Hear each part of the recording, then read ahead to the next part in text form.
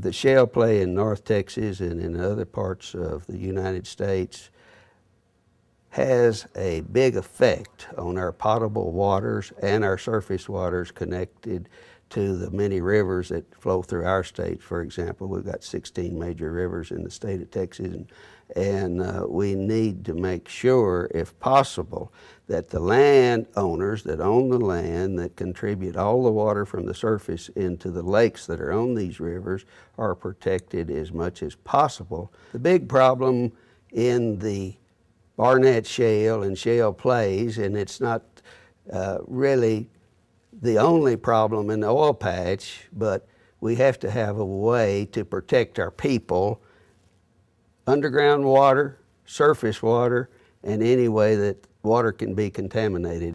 The next thing that you want is, after the permit has been looked over and checked and double checked, and don't go on to the premise of rubber stamping like most of the permits are done with the commissions, not only in the state of Texas but across the United States. These are things that have to be pretty well right from a calculation standpoint prior to ever moving a drilling rig onto a drill site. Now, if you have all of the information right and then move the rig on, what in the world would be the next thing that would be important? That somebody is supervising that drilling operation, both outside and inside the drilling company and the producing company itself, to see that shortcuts are not taken.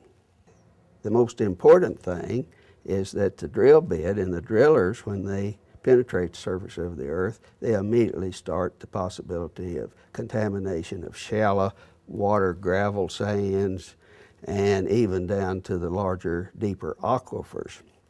Now, any time that we should be unfortunate enough to contaminate a large aquifer, such as the Ogallala or the Trinity, then we're in big trouble. Unfortunately for most of the property owners, and fortunately in some aspects, wells have been drilled on, you might say, nearly every square mile of the state of Texas at one time or another. So they are all more or less vulnerable to the production of unwanted fluids. These unwanted fluids could either be salt water in large quantities from the bottom of some of these wells, or from up and down the well bore itself at one time or another. The drilling on any of these sites at some point in time will encounter various zones, including salt water and gas and oil, that have to be isolated from the good water or the good things that we would like to have. The main thing that happens initially, you set casing. This is a steel, round piece of pipe, and it comes in various grades, and it's kind of important in the long term that the steel casing be of a consistency and from a manufacturer that will let you get into long periods of time of production, both inside and outside. Now, you don't always have the casing completely covered with cement that would keep it from corrosion, for example. So there's exposure at all times over the life of this well and the life of the time that the casing is in the well, so it needs to be good.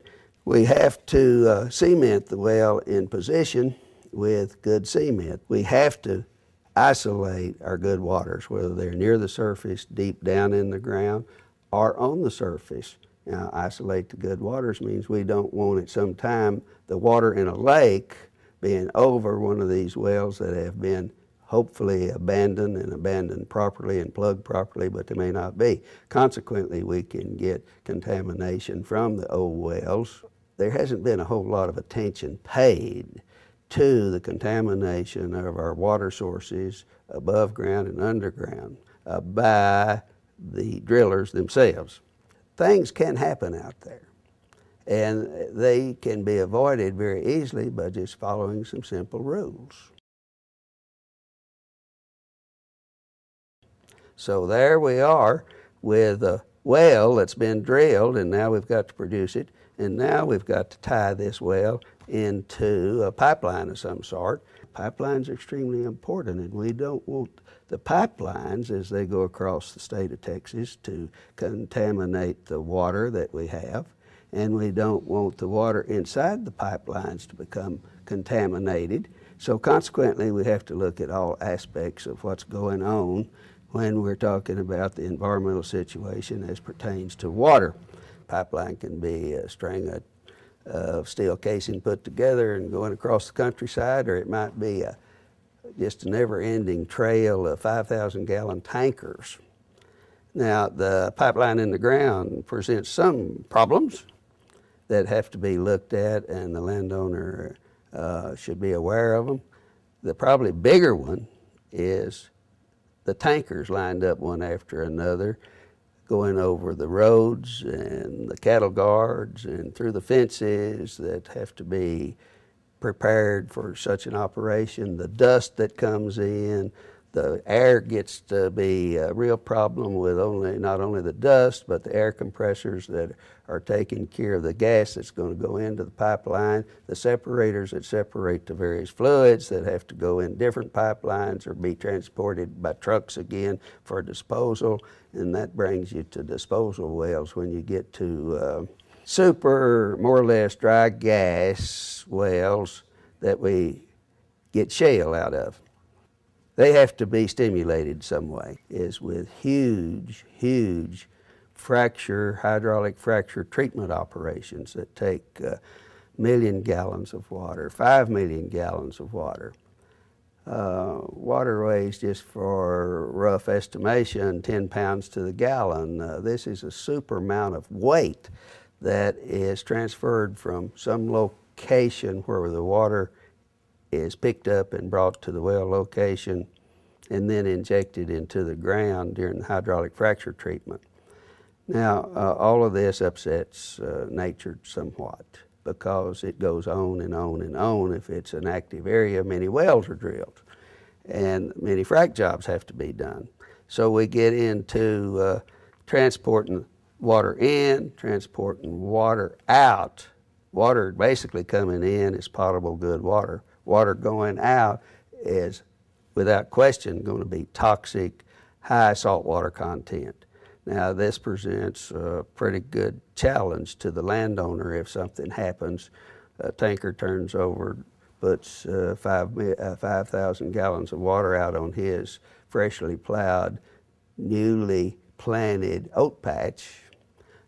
He gets concerned about this, and this needs to be maybe not major consideration, but it depends on whether you're growing oats to feed cattle or not. Then it becomes a major consideration for that particular landowner. Others have other considerations. So this group, Citizen Shale Advisory Group, would try to avoid many of these pitfalls and can avoid these pitfalls.